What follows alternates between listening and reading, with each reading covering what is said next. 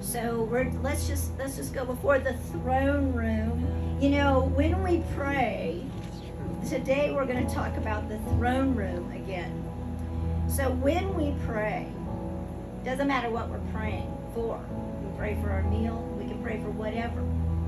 But we can know that God hears us in his throne room.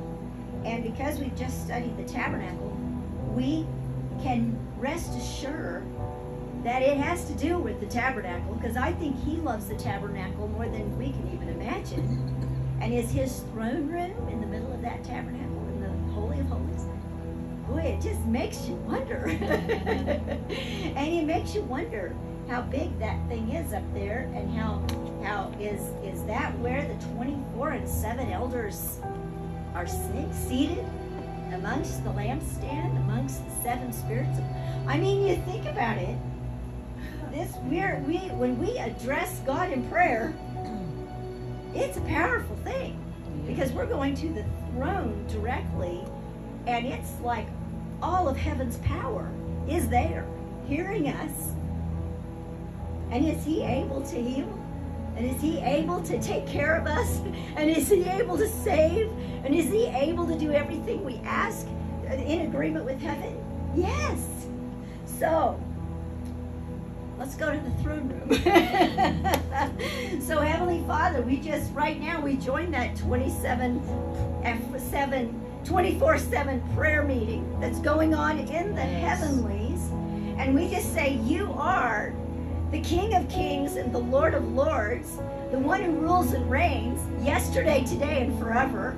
And you are the one that we love. And Father, you love us, and you bent your ear toward us today. You're not deaf toward us because we're smaller in numbers or whatever.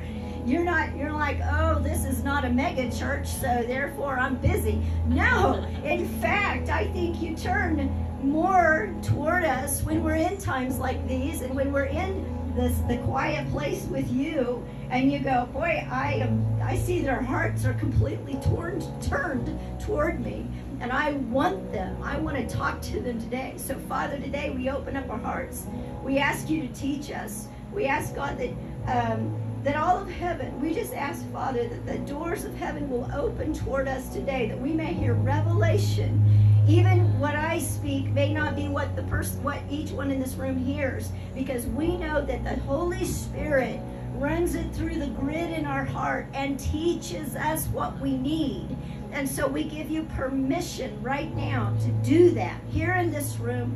And we just thank you, Father, that you are going to help us to hear everything that you want to speak to us today.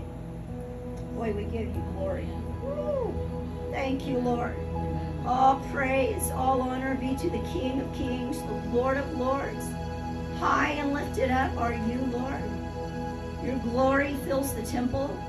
The train, it says the train of your glory. Wow. The glory fills the temple. Who you are fills the temple. We give you glory. We give you all praise, all honor. Your name is high above all names. And we just lift you in Jesus' name. All right, let's turn to the Word. Turn that mic up a little more, maybe. Yes, I will. And I think I'll turn let's turn the piano down just a little bit. Yeah. Let's see how's that? Okay. Let's try that. It's real touchy. Is that good? Okay. All right.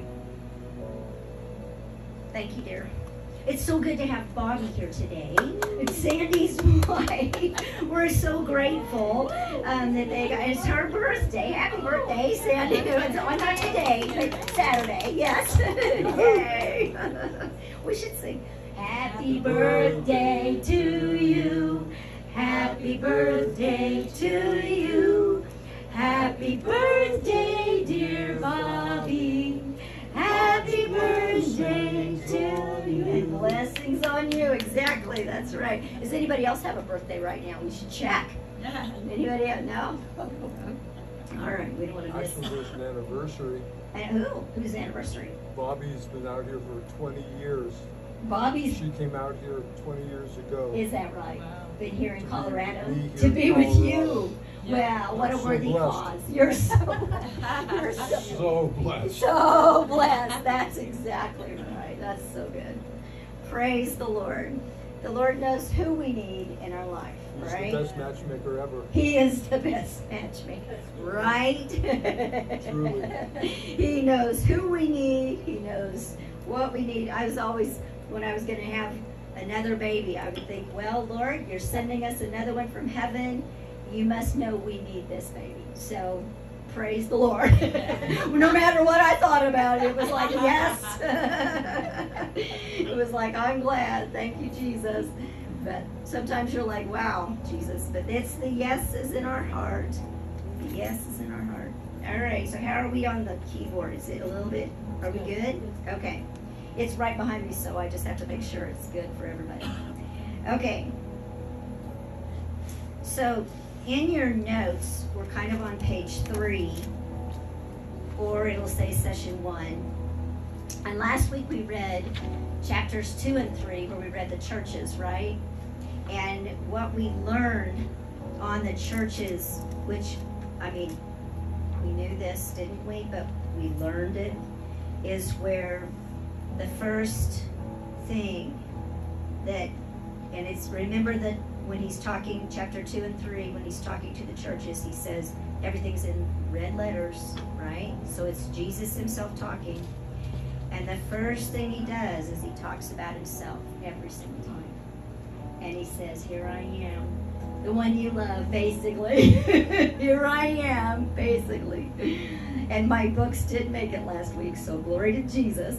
It was a wonder. It was perfect. It couldn't have been any better. First, I'm just going to read through real quickly what Jesus says about himself. Chapter 2, verse 1. These things says he who holds the 7 stars in his right hand, who walks in the midst of the 7 golden lampstands. That's Jesus. Okay, the second one is verse 8. Chapter 2, verse 8.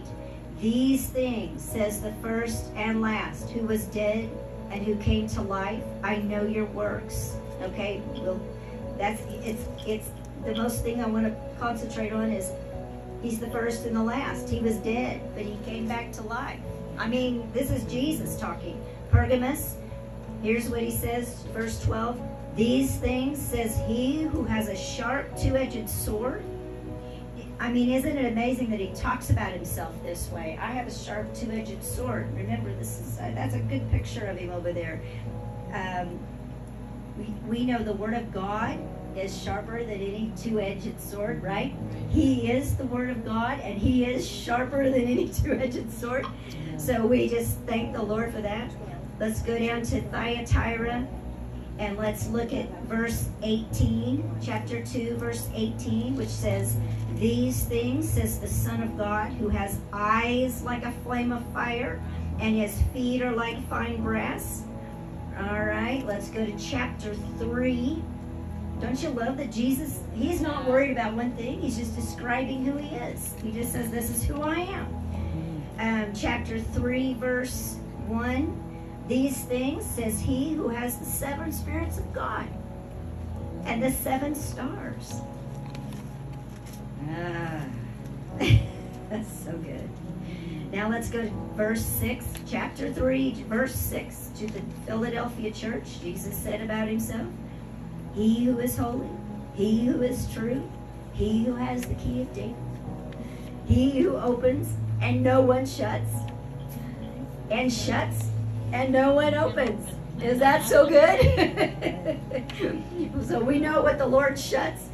He's let's see, angle, and then the church of Laodicea, the lukewarm church, here's what he says about himself. These things says the Amen, the faithful, the true witness, the beginning of the creation of God.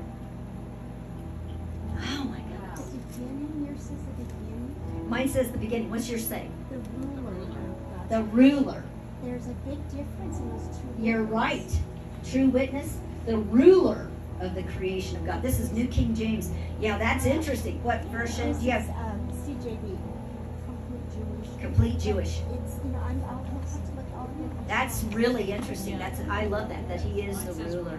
Does it? What version do you have? NIV. That's exactly right. He is the ruler. And remember in the Laodicean church, verse 20, it says, "Behold, I stand," and that's red letters. That's Jesus himself standing at the door of the church, and he's knocking on the door. Will we open that door? He said, if anybody hears my voice. Isn't that something that I believe that since the 1980s, we've had a revival of hearing the voice of the Lord. Praise God. That then you've got others in the church who say, no, you can't hear the voice of God, but we say, yes, you can. And even right here, he says, if anyone hears my voice and opens the door, I will come in and dine with him and he with me. So that's where we want to be. We know that Jesus himself is saying, I want to talk to you. All right, so let's get to chapter 4. Chapter 4, and let's what Mike Bickle calls the beauty realm of God. So that's what chapter 4 is all about, is the throne room of heaven. You know, I never even thought about how connected the book of Revelation is to the tabernacle. Now I'm like, well, duh, it's common sense. But when we did that in-depth study, now I'm like, now I see it more clearly. I mean, it just makes a lot more sense when we talk about the throne room of heaven and the pattern of heaven. And if the throne room and the tabernacle are two different things, because Moses, that's fine with me. But I'm just saying, Jesus talks in tabernacle language all the way through the book of Revelation, because we're going to see the different elements. Whether it's all together in heaven or it's all, in one area, this area or not, who knows? We'll know when we get there, right? And that's not what's important, but what is important is how connected it is, right? How the Lord speaks in the same language, everything he does. It's all the way through the Word of God. That's why when we look at the book of Revelation, we can say, well, let's go back to Isaiah, let's go back to Genesis, let's go back to Exodus, and we can find all of these elements of what's going to happen in the book of Revelation all the way through the Word of God, not ignoring any of the prophets. It's amazing. It's shocking how the Lord speaks. All right, so let's talk about the throne room. Okay, let's read. Oh boy.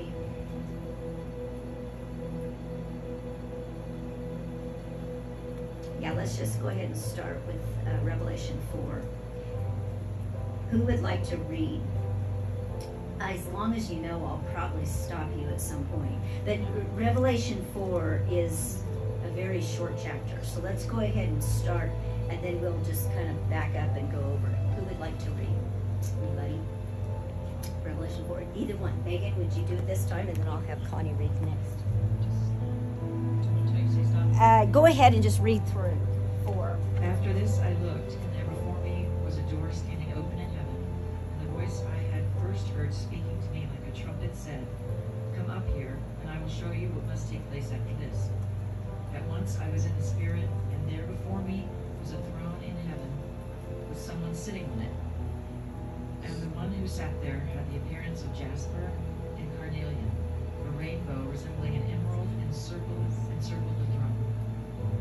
Surrounding the throne were 24 other thrones, and seated on them were 24 elders. They were dressed in white and had crowns of gold on their heads. From the throne came flashes of lightning, rumblings, and peals of thunder. Before the throne 7 lamps were blazing. These are the 7 spirits of God.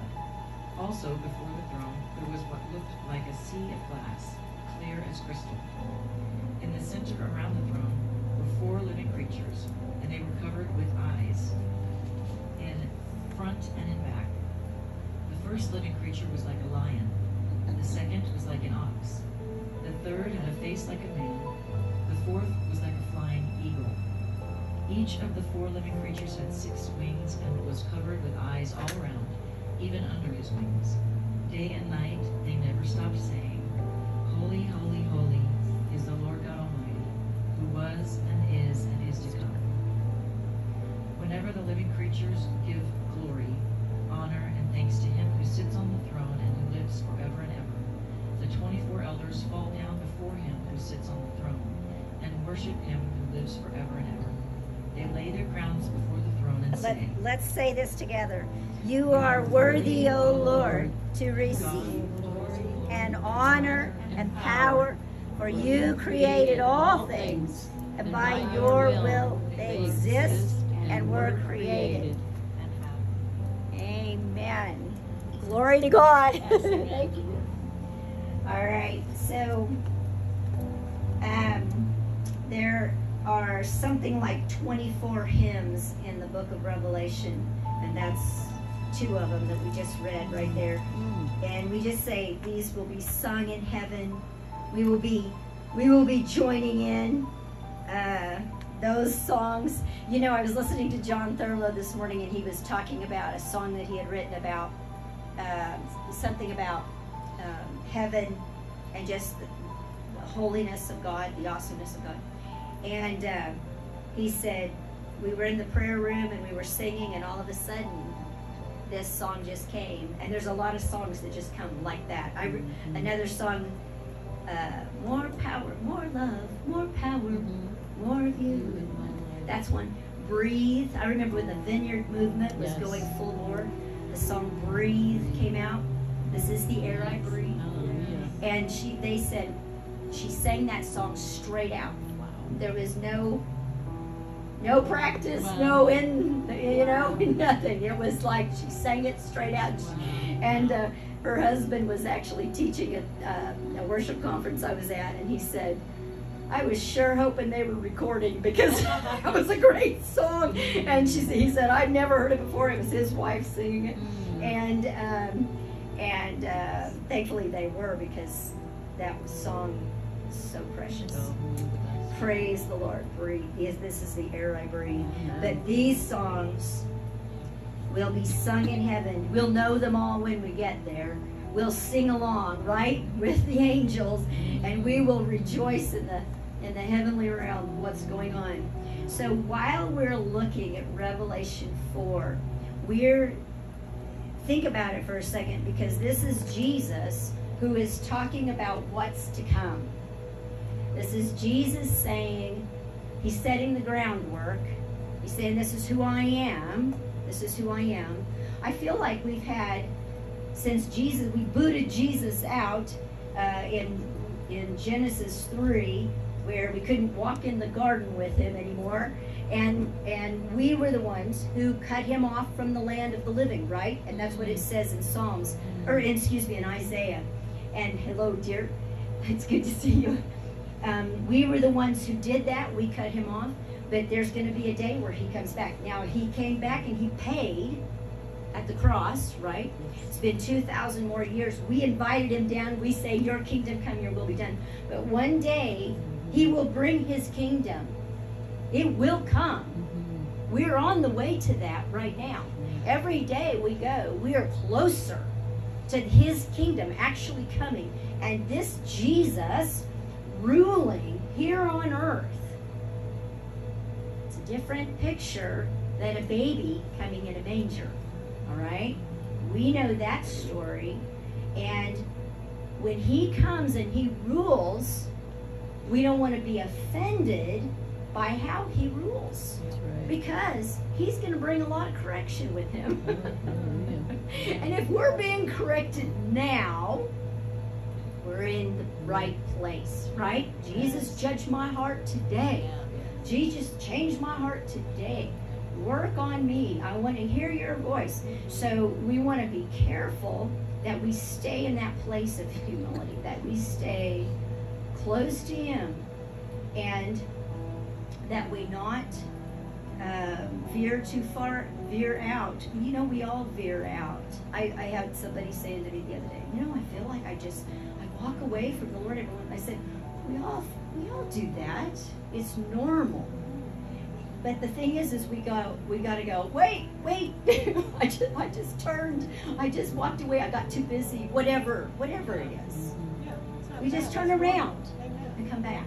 right? Oh, it's both and we hands, don't yeah. and we don't You gotta do it. worry about how that looks, because it doesn't. God's not worried about it. It's us that gets, we get to feel guilty. Well, and that's the time when the enemy comes in and accuses, oh, look what you did. Yeah. You just walked away. Yes. Again, right? You just walked away again. But it's not his business. It's God's business. And so we run to him. We are his children. And we want to walk with right back to him. There is therefore now no condemnation for those who are in Christ Jesus. Romans 8, right? Okay.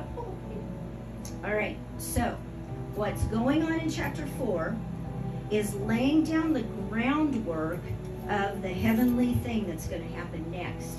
And when you say, when I say that, it's like, wait a minute, we're going to see all hell break loose. But we're talking about the Jesus who is from heaven, who is ruling during this time. He knows what's happening. He's not worried about it. He has his hands on this whole thing. Okay, so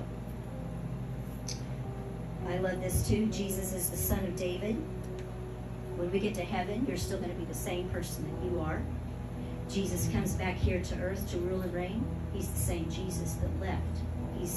He wants to keep his name. He's the Son of Man. He's the Son of Man. He says that, uses that term, his name, more than he uses I'm the Son of God. Is that wild? Because he loves being like us. Remember that. When you think, Jesus, you don't get this, he does. He understands. He's more man, I think, than any of us. He is the man. All right. He loves that. Okay, and he says, I'm the son of David. That's his way of connecting. So he'll be Jewish when he returns. He'll still be Jewish. I'm Irish, I'll still be Irish. Jesus loves every tribe, tongue, and nation, and he gave us our heritage. I think it's pretty amazing that people have been digging into their genealogy.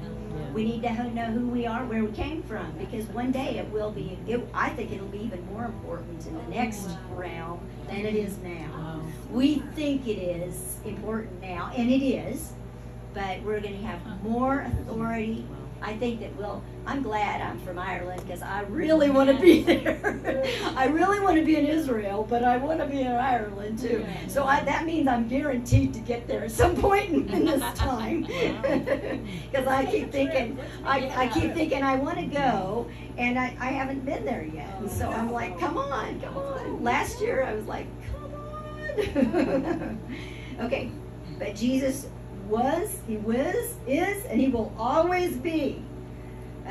What's amazing is that this Jesus will rule this earth as the ruling king. Now, we know what presidents are. We know what can happen when a president comes in and does good, and we know what can happen when a president comes in and does evil. We've watched both real clearly in the last few years. We went, somebody loves America. Wow, that's we love that. We love that. And then we know somebody who's not going to stand up for America and our rights, and that's very difficult. So, Jesus, though, he will stand up for heaven, for himself, for his government, and he will stand up for you as well. So he's got your best interest at heart. He's got his perfect will at heart, because he knows what needs to happen for him to rule and reign on this earth. Okay, so he's going to have a physical body. Remember, he kept his body, and a resurrected body, but he will rule all of the nations of the earth. All right. And he will have everything. I just want you to think about, he will have all of the resources of this planet. And this planet is rich. We're not going to run out. Do you remember when they used to tell us we're going to run out of oil? We're going to run out of water. We're going to run out of food. We're going to run out. No, we're not. Unless they destroy it, which that's their goal, destroy it, right? It says in the word, we're going to read that, where it says, those who I will, he said, Jesus said, God says himself, I will destroy those who destroy the earth. And that is a great comfort right now because we're watching things happen in the earth where they do want to destroy the earth. And it's quite shocking. I watch a video every once in a while by a guy who studies, he's a climate guy, but he's also a geologist and but he understands oceans and he understands the atmosphere and a lot of this stuff. And I'm watching it and he's... What's his name? Yeah. Boy, good question. Anyway, but it's something about geophysicist or weather, and he does a whole lot on the weather. And it's really fascinating what he has to say. So, we know that there's a lot of earthquakes happening. We know that there's all of these things happening. But we know God is the one who will restore everything. All right. When he says, I love that it said carnelian in the place of sardius. He's the one who sat there was like a jasper and a carnelian. And the other day, I don't know if I told you guys, I woke up, I think it was on a Thursday morning. I may have told you last week that I woke up with the word carnelian. It was like somebody said carnelian, and I woke up and I thought, carnelian, what was that? And I went and looked it up because I was like, I don't think of that name. I don't ever think of that word. And I didn't know what it was, and I knew it was a stone, but I went and looked it up. And it's that, it's a deep orange stone. I actually have it over there in that box of stones from the New Jerusalem. It's a deep orange, beautiful stone. And they say the longer it sets out in the sun, the deeper orange it gets, which is really fascinating. So, whenever you get a word like that, always go research it because the Lord will give you things that you need to look at. So that even makes more sense that the throne, here it is, he is like carnelian. I love that. Where was that? That was in chapter 4 of Revelation, and it says, verse 3, he who sat there was like a jasper and a carnelian or a sardius. My Bible says sardius in appearance. And you read carnelian. Carnelian, yeah, and that was in did you say NIV? Uh-huh. No, it's Jewish. Oh, no, that was Helen's Bible, was the Jewish Bible. Helen, what does your Bible say there in verse 3? I was just writing them down because they're all different. Oh, they're all different. Verse 3, the ones sitting there glowing like diamonds and rubies. Say it again. Diamonds and rubies. Isn't that interesting? Do you have another thought? No, but jasper it's multicolored. It's an aggregate. Yeah. It's just like a jasper. So orange basically, but and Chalcedon, you read that in the Word, and these aren't familiar to us. We Right. don't. So it's that mixed stone, the mixture of. Right. Well, remember, it's like a rainbow anyway around the throne. Right. And so, I mean, honestly, we ran into this when you're studying about the banners. You have to find the stone for each tribe, and we don't have a tribal banner down here right now, but Helen and I, we're looking them all up, and we're like, well, it could be this color, it could be this color, it could be this color. Because look at just topaz.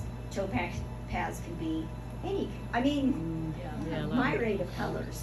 And so we know it's the mineral makeup, but you also wonder what that throne is actually going to look like. Let's just say it's going to be brilliant. So, okay. All right. And the lightnings and the thunders. And then, let's see, just the beauty of God when he's talking about all of these things. I mean, just imagine the throne room and the glorious thing that's happening on the throne. And so, let's go now. Let's see, verse, was it 5? Let me see. Around the throne, in appearance like the emerald, I saw the 4 elders clothed in white robes. They had field of gold on their head. So I saw 24 elders sitting clothed in white robes. They had crowns of gold on their heads. From the throne proceeded lightning, thundering, and voices. 7 lamps of fire were burning before the throne, which are the 7 spirits of God. I was thinking about this today, actually, when I walked in, because when I walked in for the first time, I always turn on house prayer or some different worship than what's on the radio, And I walked over there and I thought, oh, what must it be like to walk in the amidst seven candlesticks? I want to see that. And we kind of have a candlestick here with the name. It looks like a candle to me with fire on top. But just walking over there, and I was thinking, because we are in this segment of scripture. All right. And then let's go back to chapter 15 of Revelation. And let's read this now, just because it's so good. Chapter 15 of Revelation. And I'll start reading just for time. Then I saw another sign in heaven, great and marvelous, 7 angels having the 7 last plagues. For in them the wrath of God is complete. And I saw something like a sea of glass mingled with fire. What is the laver called in Scripture? What's the golden laver called? Or not the golden laver, but the laver that's outside by the brazen altar. The sea of glass, right? The sea. And so, something like a sea of glass mingled with fire, and those who have victory over the beast, over his image and over his mark, over the number of his name, are standing on the sea of glass, having harps of God. They sing the song of Moses. I just want you to catch Moses, because it's very connected to this, okay? The servant of God. And the song of the Lamb sang. And if you want, let's say it together. Great and marvelous are your works, Lord God Almighty. Just and true are your ways, O King of the saints. Who shall not fear you, O Lord, and glorify your name? For you alone are holy. For all nations shall come and worship before you. For your judgments have been manifested. After these things I looked, and behold, the temple, the tabernacle of the testimony in heaven was opened. And out of the temple came 7 angels, having 7 plagues, clothed in pure bright linen, having their chests girded with the golden bands. And one of the 4 living creatures, what are the 4 living creatures? They look like an ox, looks like a eagle, looks like a man, and a lion. That's exactly right. 4 living creatures. Isn't this tabernacle language? Shockingly, it's so good. So, having their chests girded with golden bands, one of the 4 living creatures gave to the 7 angels 7 golden bowls full of the wrath of God, who lives forever. Who's in charge of the wrath of God? God himself, right? And the angels are holding it, just holding it for a time until it's fully ready. The temple was filled with smoke from the glory of God and from his power, and no one was able to enter the temple until the 7 plagues of the 7 angels were completed. Now that is going to happen at a later time in our study, but I wanted you to see the temple, the tabernacle talk about that crystal sea in front of the throne, all the glory of the rainbow, the colors mirrored in that crystal sea. How many of you have ever been to the ocean and you've just said, this is the most beautiful thing? Mm-hmm. Or you go to a very still pond or lake, and you're just like, everything is mirrored in this. It's just incredible. So think about that, mingled with fire, and just knowing that the fire of God is all over this sea, and knowing that this place in heaven is where all of the angels are meeting now. You know, the Lord is like, here I am, we're going to talk. My glory is all over this sea, but also I've kind of like, I brought everybody in, and we're going to have this convocation, we're going to have this time, and we're going to talk together. It's just a key moment. Chapter 15 is really a key moment in the time of heaven.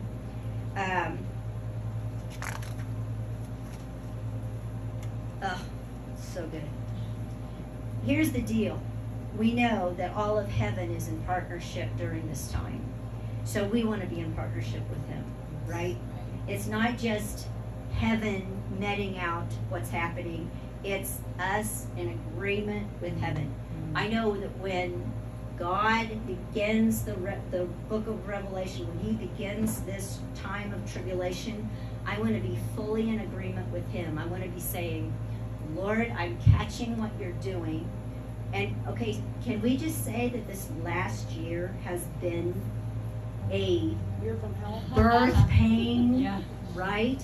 Okay, I would say 2000, when 9/11 happened. I feel like that was a good birth pain, okay? Then we had a 20-year quiet time. And then boom, we've had another Stock market. birth pain. 08, the stock market crash. So these little bitty ones in the middle, like tremors, Yeah. right? Because, you know, when you go into labor, you can have false labor, but you can also have these, you know, things that you, what was that? I better pay attention. So, and then this 2020 was another big moment. I feel like it was a big moment on a whole lot of levels. We all thought, what will I put up with? What will I not put up with? How many rights will I give up? How many, should I say something? Should I be quiet? It was just a big year for all of us to introspect. And I pray you all got closer to Jesus during that time. I felt like I did. But I've noticed myself missing that time where I really did have a lot more time. So we just want to be partnered with Jesus. And the book of Revelation, I mean, obviously what we're seeing in these first chapters is how God looks, how God feels, what he's thinking. I mean, these are the things that are really important, right? It's not about, Jesus, will you come back and just get me out of here? It's really, who is this one that we serve and that we love? And what's he thinking? What's his plan? Can I trust him? And I want you to write that question down, even just in your notes. Can I trust him? Can I trust his plan? Is his plan better than my plan? Boy, yes and amen. Yes, it But his plan might look different than our thoughts of what his plan are, right? How many of you have gone through very difficult things and you've thought, Lord, I know you're going to get me out of this, but when is that going to be, and can we do it quickly? I think there were times in 2020 we thought, Lord, get this over with quickly. But the Lord has purpose. The Lord has purpose in everything he does. And so our job, and my whole last answer always when I was saying, Jesus, I want this to be over, I want this to be finished, my answer was always at the end, it was like, I know you have a plan, and I just bow to your plan. I agree with your plan. Your plan is better than mine. You know what I have to go through. You know what I have to learn to persevere with. You know what my thought process needs, how my thought process needs to change. And you're doing that, and I agree with you. You know, there's a lot of people who've become offended, even during this time. A lot of churches have closed. Somebody was telling me how many churches have closed, like in their state. They were shocked, and I don't know how many have closed in Colorado, but many will not come back. It's a stunning number, I'm sure. We opened during that. Glory to God, because I wasn't going to shut down. I wasn't going to stop. So we're going to keep going. Okay, so all right. Those are just extra notes that I had that I thought I don't want to miss that. All right, now let's look at your notes that I handed out to you. So right there you'll see Revelation chapter 4 is the beauty realm of God, the beautiful realm of God, his throne room, his prayer meeting, and the power of God. And the power of God to deal with earth. I just think that we see he was, he is to come. And I mean, we get a glimpse of it. Let's just say it that way. Okay, let's look at chapter 5. The Lamb is going to take the scroll. Who would like to read? We'll read clear through chapter 5, and then we'll jump in. Oh yes, Connie.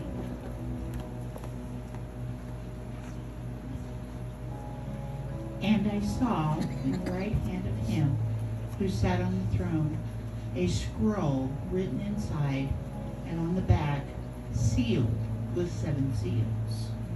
Then I saw a strong angel proclaiming with a loud voice, "Who is worthy to open the scroll and to loose its seals?" And no one in heaven or on earth or under the earth was able to open the scroll or to look at it. Okay, so I have a scroll here. I have a scroll. And I'm going to pass it around so you can all get a good look at it. But now, I'm sure this is not what it actually looks like. But this is kind of a representation. When I pulled it out of the box, I went, oh, yes, 7 seals. You know, I mean, we just have one understanding. And I don't know what I was thinking in my head, but I thought, oh, I like this. So anyway, I'll pass it around. You guys can all get your hands on it and look at it and see. Okay, go ahead, my dear. So I wept much, because no one was found worthy to open and read the scroll or to look at it. But one of the elders said to me, "Do not weep. Behold, the Lion of the tribe of Judah, the root of David, has prevailed to open the scroll and to loose its 7 seals." And I looked, and behold, in the midst of the throne and of the 4 living creatures, and in the midst of the elders, stood a lamb, as though it had been slain, having 7 horns and 7 eyes, which are the 7 spirits of God, set out unto all the earth. Then he came and took the scroll out of the right hand of him who sat on the throne. Now when he had taken the scroll, the 4 living creatures and the 24 elders fell down before the Lamb, each having a harp and golden bowls of incense, which are the prayers of the saints. And they sang a new song, saying, "You are worthy to take the scroll and to open its seals. For you were slain and have redeemed us to God by your blood, out of every tribe and tongue and people and nation, and have made us kings and priests to our God, and we shall reign on the earth." Woo. Then I looked and heard the voice of many angels around the throne, the living creatures and the elders, and the number of them was 10,000 times 10,000 and thousands of thousands, saying with a loud voice, "Worthy is the Lamb who was slain Say it together. To receive power and riches and wisdom and strength and honor and glory and blessing."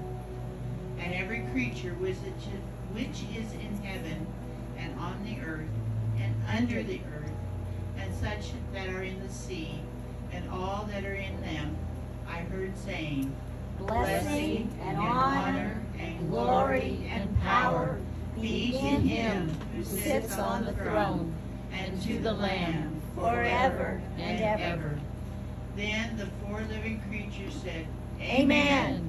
And the 24 elders fell down and worshipped him who lives forever and ever. Amen. All right. So, thank you, Connie. This is like, you know, we can read through this, but this is so much drama. Can you imagine what is happening when God has a hold of this throne, or this scroll? God himself, God the Father, has a hold of this throne, this scroll.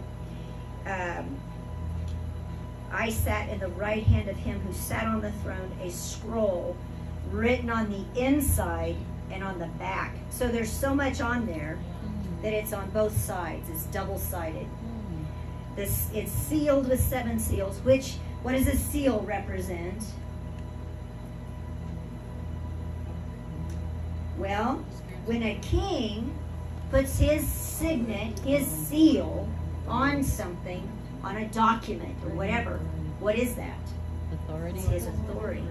It's his, this is law, and this now will happen, okay? So,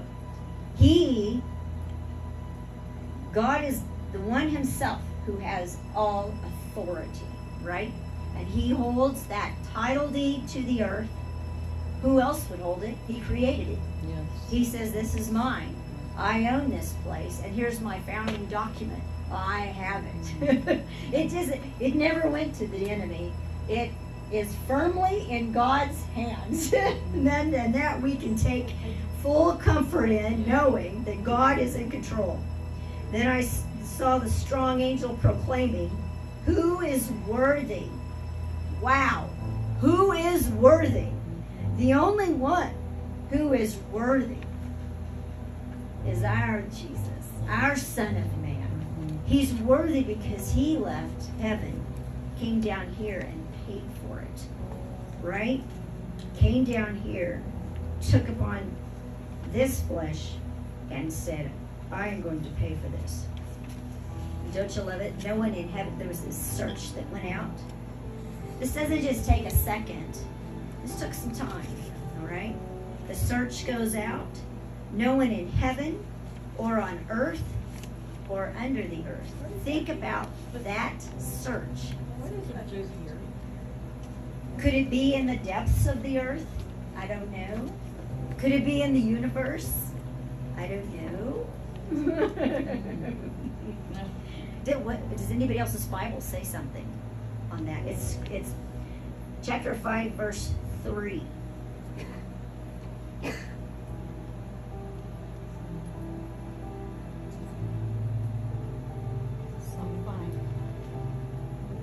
why, if Jesus is there, why does it say no one? Well, no one else Okay. other than him. But the search went out. I mean, isn't it interesting that the search goes out? Yeah. Because I think this was the time when God was proving to whoever wants to see, we're searching. Okay? Often many times under the earth, the depths refer to demonic powers. Which we also allude to the center of the earth sometimes. We call it, that's where, because it's the bottomless pit. The earth is rotating, and it's the bottomless pit. Could it be? I don't know. Just reinforcing, I think, that the lack of power of the enemy. Yeah. He's given so much power, even by the church, so much more than he deserves, and the lack of power. Amen.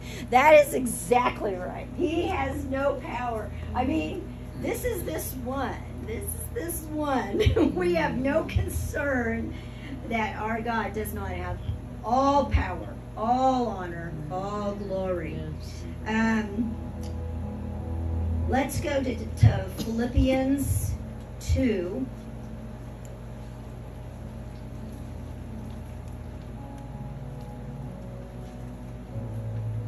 As I'm going through my book again, I'm like, okay, I'm going to rewrite my notes again.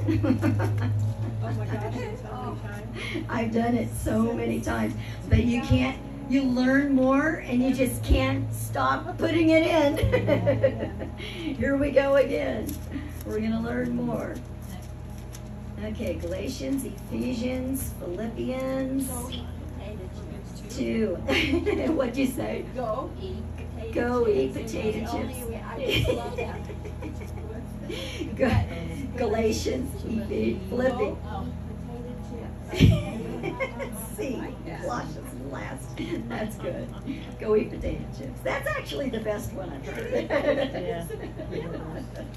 I say it all the time. I'm always I get lost in Galatians, Ephesians, Philippians. Okay, Philippians chapter 2. Okay, let's read. Let's start at 1. Okay, so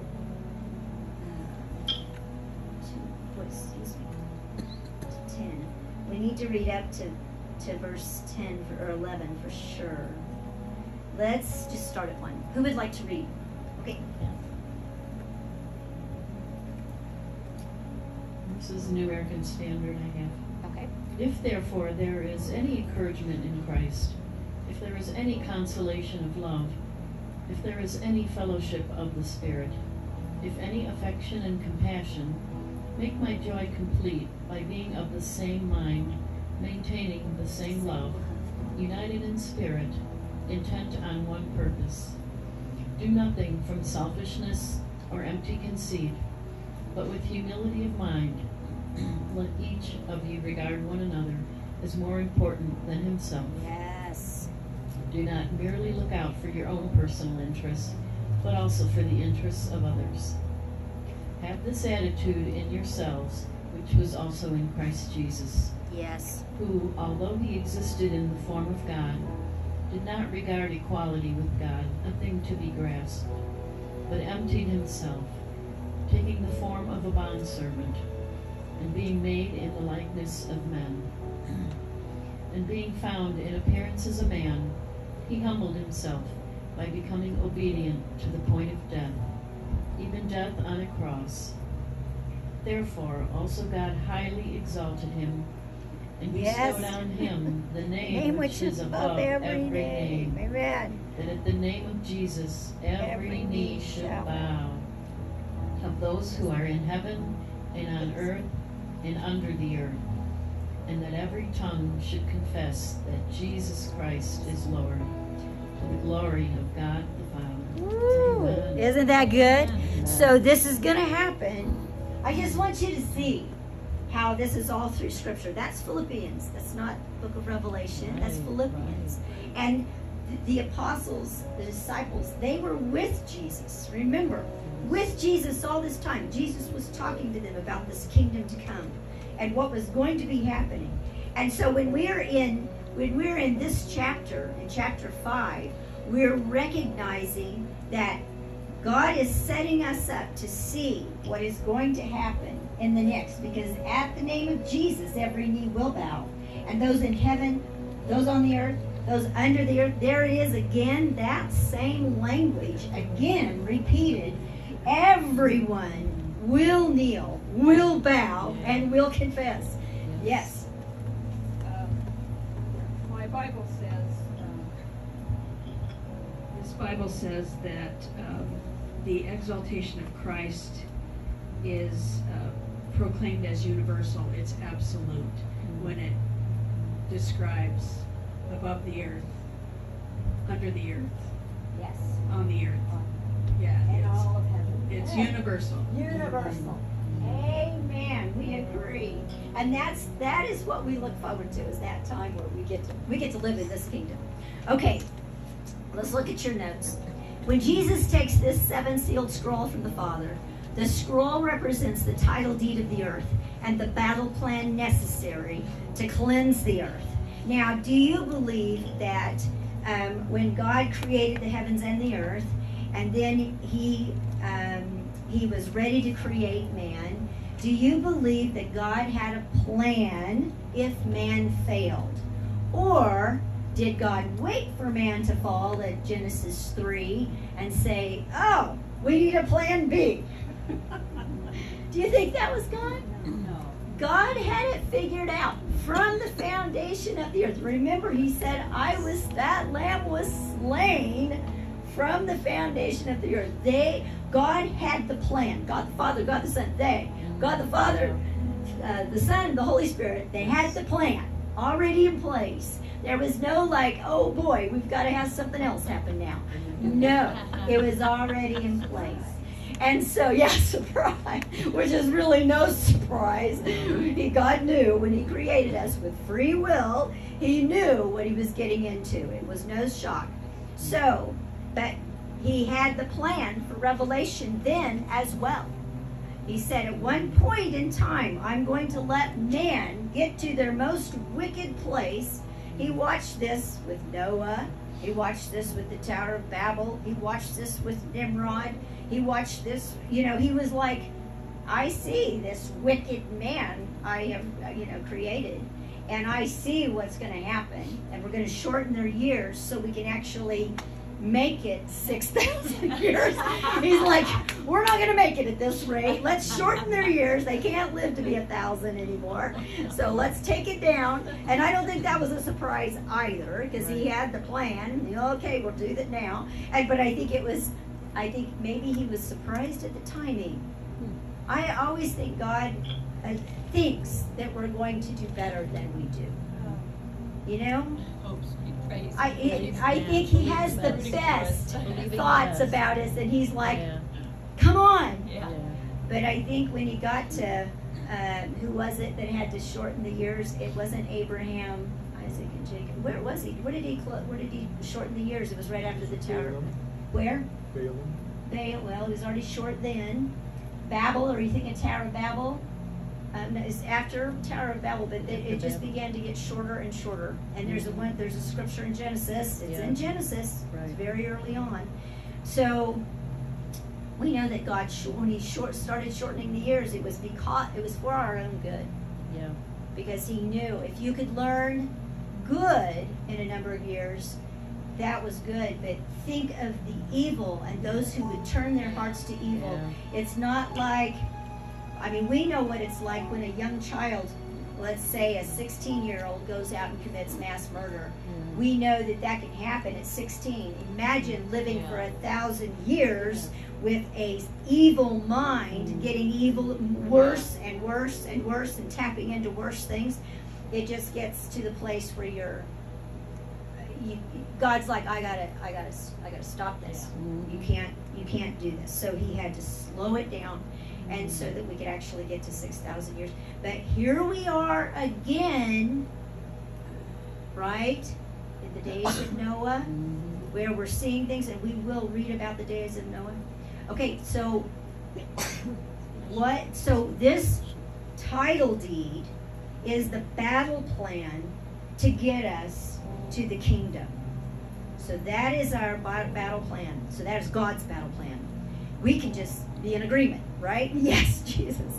So Genesis 6:3, that's right after Noah, right?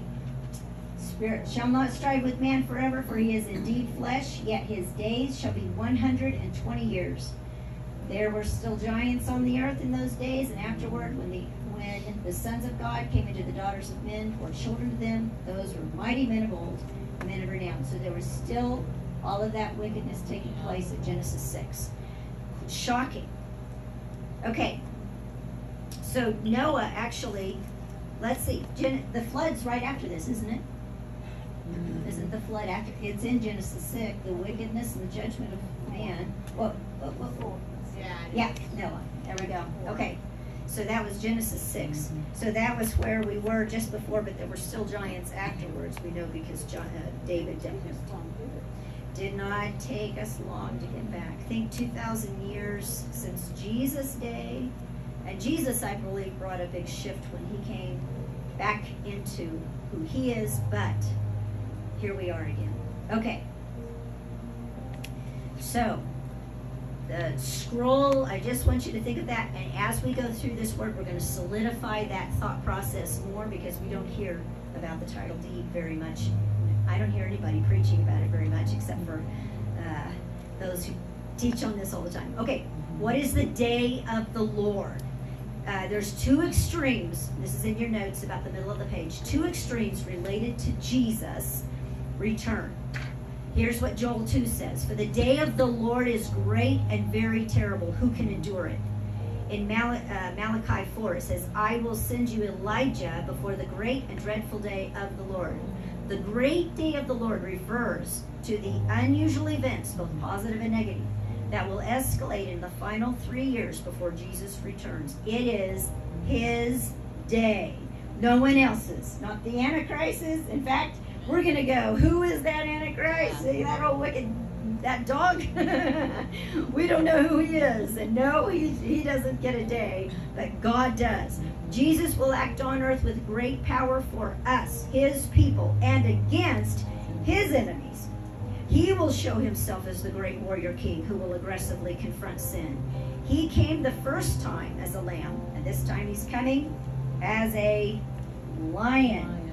All right, this time will be a blessing for the redeemed and judgment for those who refuse him. Jesus' judgments will shake all that can be shaken on the earth. What is the tribulation? There's the question. What is that word tribulation? Now, the word tribulation is not necessarily in this book, but we know that this would be a time of distress and suffering like none other time.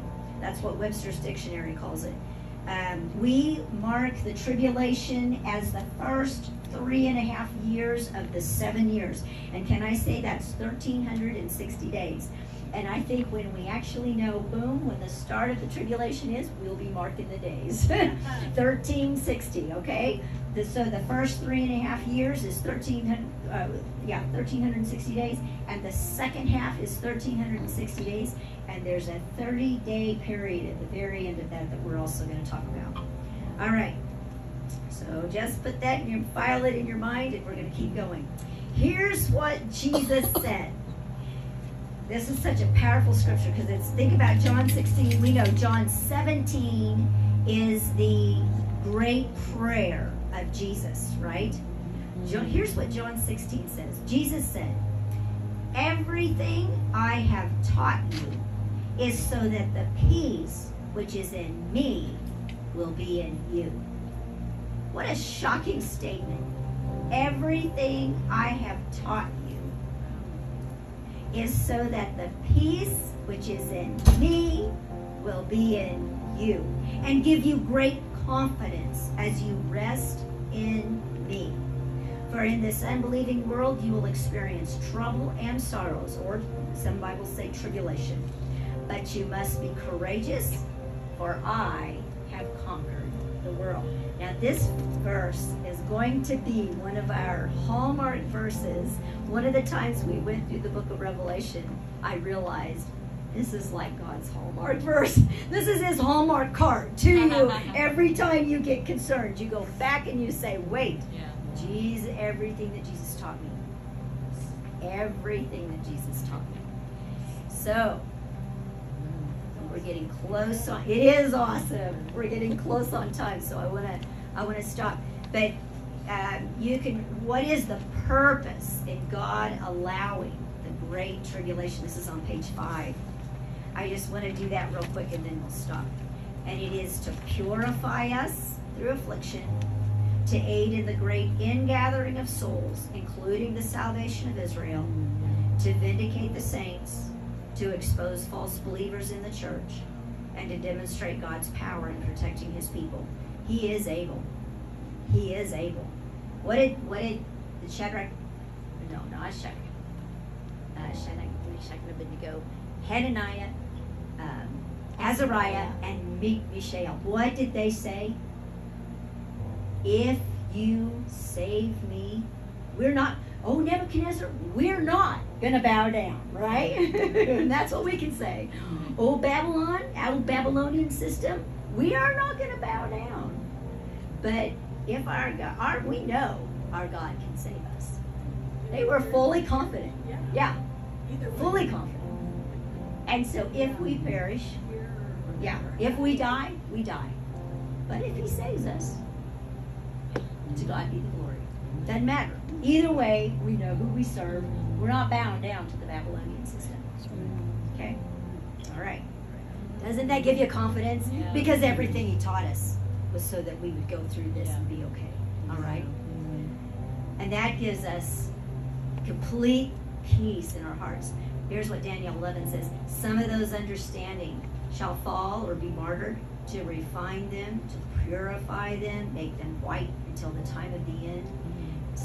Daniel 2 says, many shall be purified, made white and refined, but the wicked shall do wickedly, and none of the wicked shall understand. I wonder what it is, what they do, what they are thinking when they are martyring people. They've got to be standing there, and I know our beloved believers in many other countries are going through this, and those guards have to be standing there going, you're still serving this Jesus? Who are you, and what on earth is this? God's judgments will remove. This is another key statement in this whole study that we'll go back to over and over. God's judgments will remove all that hinders love. Jesus is love. By removing the props that we trust in. Anything I trust in other than God's word needs to go away. And the temptations that we refuse to resist. God wants to do that. And here's his principle of how he does this. God uses the least severe means to reach the greatest number of people at the deepest level of love without violating anyone's free will. Can I trust him? Can I trust him? There's the big question. Can I trust his plan? Can I trust that his word is true? Will I be taken care of? Will I make it?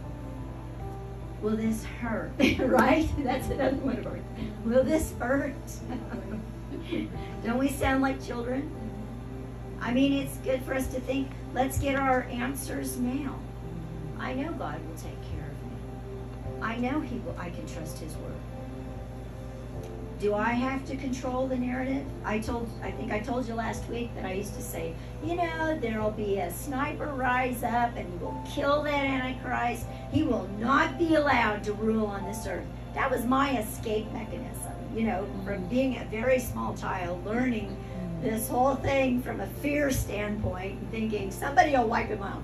And that was the way I could sleep at night, Right? But we know that Jesus has this, all right? And he told us not to fear. Don't fear. Do not fear. 366 times. So, do I have to control the narrative? No, because his narrative is the only one that works. You're loved for all eternity. Learn it now. Now's our time to practice. Every difficult situation, we say this is another test, and I want to get through this.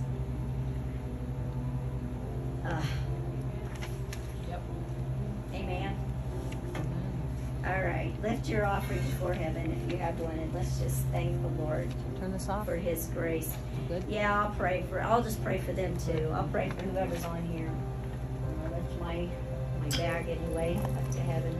Father, we just thank you first of all for who you are, because you are King of the universe, and you do hold the title deed to the earth. We thank you that you control everything, that your hand is on this, that you don't demand that we do anything. You gave us free will to follow or to not. And Father, we just ask that you teach us to follow you in a greater way. Teach us to trust you like never before. And Father, we just want to lay down all of our props, all of the things that we are leaning against. Because, Lord, we know that you're going to show us more things that we're leaning against. Fear of lack, fear of pain, fear. We want to be set free from all of these fears that are stopping us from being bold and being confident in who you are and knowing who we are. So, Lord, we just ask right now, thank you, Father, that as your Holy Spirit just begins to move on our hearts right now. Holy Spirit, you are welcome. We give you praise. We give you honor, Lord. We ask you, Holy Spirit, to speak to our heart. This week when we're contemplating these things, remind us of what we are fearing. Remind us of what we haven't yet said yes to you about. We said no.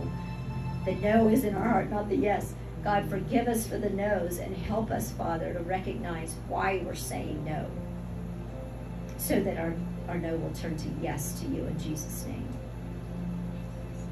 We just give you praise. Holy Spirit, deal with our hearts right now. Thank you, Lord. Thank you. Father, we just say our offering before you is to say that we know you have all provision in heaven for us.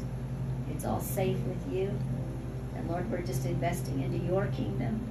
We give you glory and praise. We say your kingdom come, your will be done on earth as it is in heaven. Give us this day our daily bread. Forgive us our sins as we forgive those who sin against us.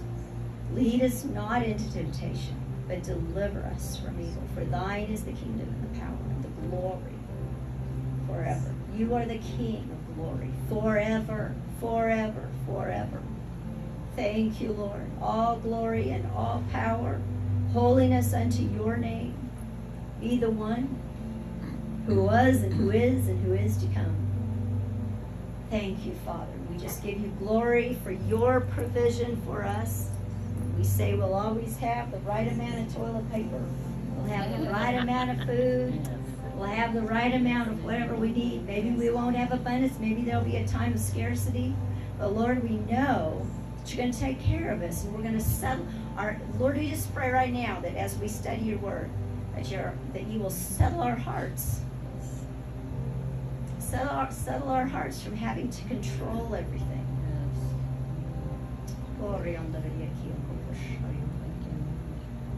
Settle our hearts in Jesus' name. I'm going to tell a quick story. When you're on the mission field, there are times when you have zero control of anything. And I can think of a number of times where I felt completely out of control. But I knew who was in control. And I remember one time specifically thinking, I am going to starve to death. I laugh now because at the time it was like, you would have been better off, Stephanie, to starve to death. I just did not like the food. There was one country I was in, it was so horrible. But the thing is, I would, when that was happening, well, and then I had a missionary that would say, we're fasting today. And you would go, oh. But anyway, because that's not always fun, especially when you're sweating bullets. I mean, you are, it is hotter than crud, and you just need something for energy because you feel like you can't move. But anyway, I just remember thinking, quieting myself. And I think that's something we all have to learn. You know, when you're a baby, you can scream bloody murder. But at some point, we have to learn to quiet ourselves. And to take strength from the Word of God. And from knowing who is in control. Right? So let's practice that as we go through our life now. In fact, I'm doing it now. I'm saying, appetite, stop it. You're not in control. Right? Yeah. Man, it's aggravating. Because it wants to rule. You do not rule. No. Right. You can't have ice cream every day. What are you thinking? But you can't have it. You know, it's not that we can't enjoy. We can't. But it can't rule us. Excess, yeah. That is the key. Excess. So, Father, just teach us. Just teach us. And I have also found that when I give that to Jesus, He controls what I want to eat. It's okay if I have to eat that, whatever that rice and sauce is. From whatever that is, I don't know. You know, it's okay when you let Him. Okay? So, Father, we just give you glory. May the Lord bless, keep you. May the Lord make His face to shine upon you. I just thank you, Father, that you lift our countenance, that you give us joy, that you give us peace, even in the most difficult situations, even when we're grieving, when we're suffering. Lord, we know that we can just say, Lord, we just reach out and say, quiet my heart. Help me know that you have this. In Jesus' name. Let's see. May the Lord bless and keep you. Make His face to shine upon you. Be gracious unto you. Thank you for the favor of God upon each one in this room. We just ask for the blessings of heaven, the sleep from heaven. You are the beloved ones. We just pray right now that all of us will sleep well at night, and that your hand will just heal our bodies, the top of our heads, the sole of our feet. We call upon your healing. In Jesus' holy name, we give you all glory and praise and honor. In Jesus' name. All right. Amen.